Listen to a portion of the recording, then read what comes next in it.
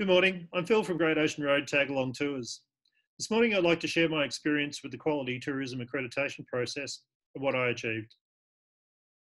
As a tourism startup, you're always having to watch every dollar and make it double or triple its return if you possibly can. The more I looked into the QTA accreditation, I realised it wasn't a cost, it was a huge investment. The process and templates mentored me through every aspect of my business model, and I made quite a few changes. It was a cost-effective tool to benchmark against other tourism businesses, and I had great success with that. You'll face some soul searching along the way and scratch your head multiple times. I know I did. When I look at the business model I started with and then compare it with the end result, I had increased sustainability, leaner, more efficient processes, and higher returns on the investment I was making. I believe if you want to be competitive in today's tourism market, the quality accreditation is a game changer. Stay safe and well. We'll see you out on the tracks.